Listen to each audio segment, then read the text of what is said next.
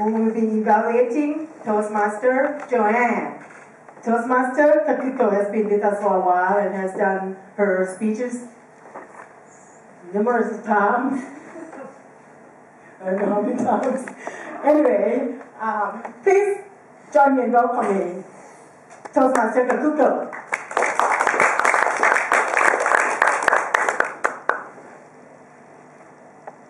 Toastmaster Joanne, you have now completed project number 4, how to say it.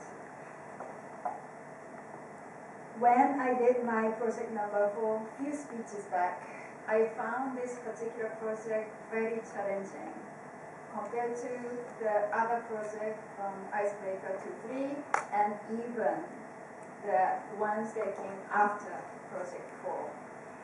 Because for this project, I think sometimes you have to go back to your basics, look after, be careful about the words you're using, but also certain objectives, very specific objectives that this project posed to us to practice. It's not that easy to incorporate all of them in one speech. And also that's the time I learned that how important to select a good topic that matches the objective of project 4. So on specifics of how you have delivered your speech, there are many points requested by the project 4 that you accomplished very well. And I put either satisfactory or excellent marks on your personal evaluations. For example, one of the things that the project asked is to try to use the simple and short, clear words, avoid the jargon, try to make sure that people easily understand what you are trying to convey. Also, try to be careful about your grammar, how you have constructed and delivered the sentence.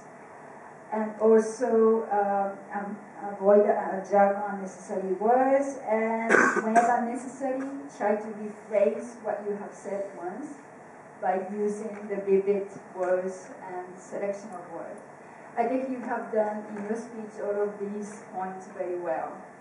I particularly like how you started your speech. You talk about a classroom situation.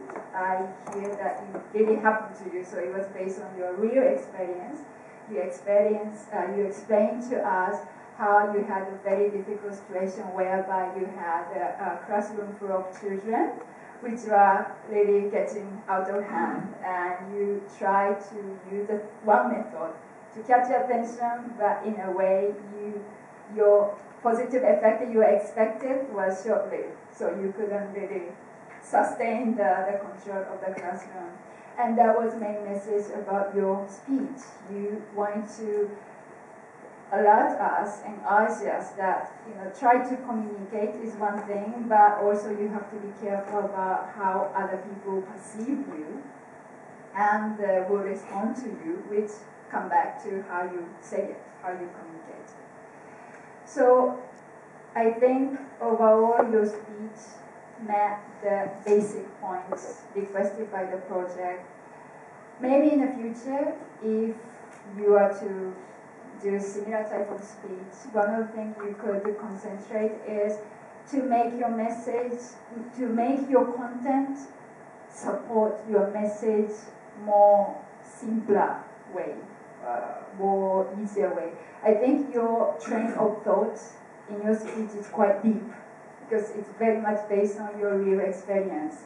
So you were one part of the content was leading you from one element of your thought to the next element of your thought, but for us as a listener, it was not very, some points it was not very easy to follow your thoughts because it was going quite deep.